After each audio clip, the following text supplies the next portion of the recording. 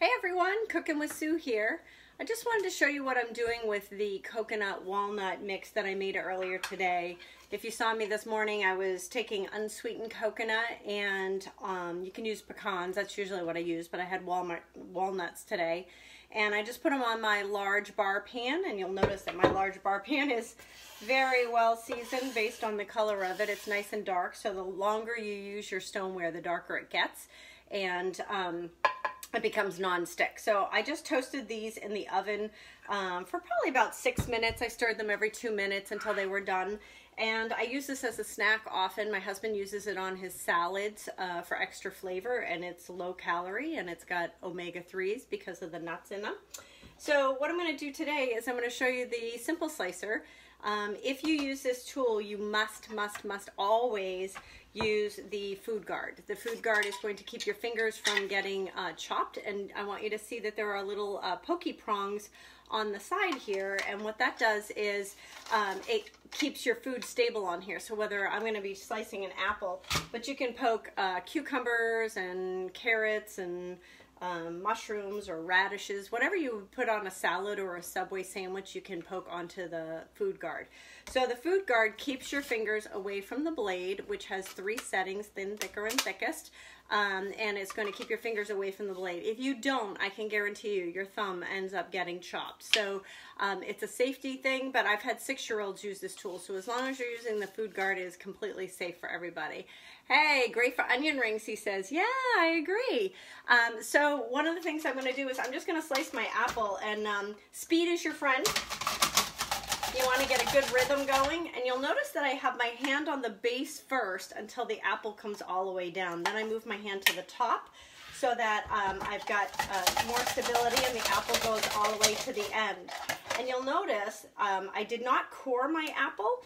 I just sliced it as is, and there is no waste. There is literally no waste on the entire apple. And what happens is the seeds actually fall right out. And so then all you're going to do is you're going to take your little spreader, you're going to put your peanut butter on top, and then you're going to top it with your coconut and almonds, or coconut and pecans, or for this case, the walnuts. So coming out soon. So I want to talk to you guys for just a quick second about a few tools that are being discontinued and coming out soon. So we have our tool turnabout, which will carry a ton of weight. Tons and tons of tools can go in this tool turnabout. This is the old one that's being discontinued February 28th.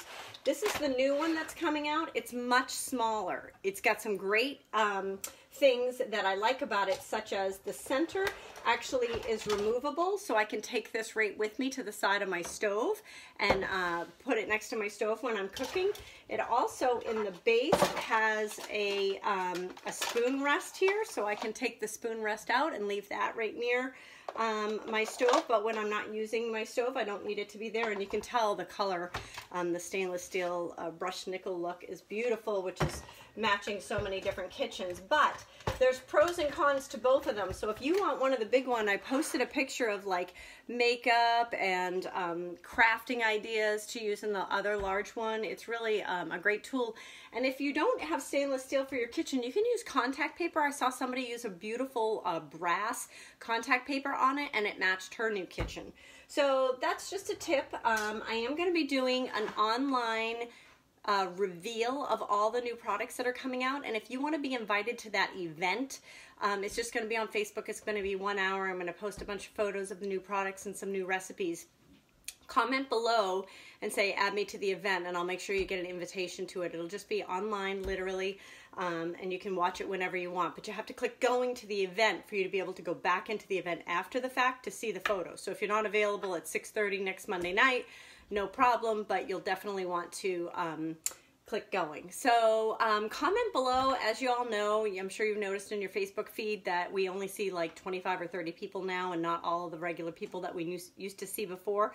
So please comment below. That way when I post something, you'll see my stuff, and I'll get to see what's going on your page, because unless you're viewing or commenting on people's pages, they're going to start not showing up in your news feed. So I'd like to see what you all are doing, so say hi. Bye, guys.